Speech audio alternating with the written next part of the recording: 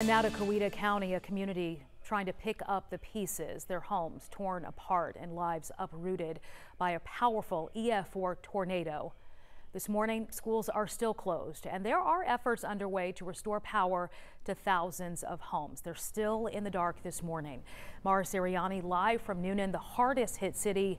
And Mara, some buildings hit directly by the tornado were completely destroyed.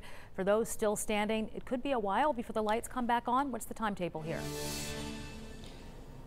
Some of those buildings were leveled. So Newnan utilities say at this point they still have about 2,000 customers still in the dark this morning. They have made tremendous progress, but this was a massive cleanup effort over the weekend. And for some of these hardest hit areas, it could take at least a week to restore power, and that would really be best case scenario. And I'm actually standing in one of those hardest hit neighborhoods right now, right near Newnan High School, and there is still debris blocking some of the roadways here. It's kind of hard to see. It is, of course, still dark out and not many lights on in this area, but I want to get you to some video of what things looked like over the weekend. This is drone video, again, really just of the massive cleanup efforts here in Newnan. Many historic homes and buildings again were destroyed. The storm was strong enough to shift some homes off their foundation. As of last check, again, about 2,000 customers still without power, but that's down from the initial 6,500. The Red Cross is still helping those people who are affected, plus neighbors are helping neighbors and even complete strangers.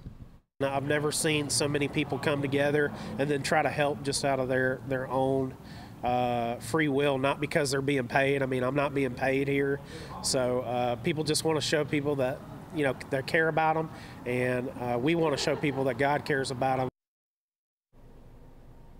And so we've been talking about Newnan High School. The school sustained damage to each of its buildings. We've also been talking about Atkinson Elementary. Both schools, again, sustaining massive damage. And the superintendent says that he expects both schools to remain closed through the end of Coweta's school spring break.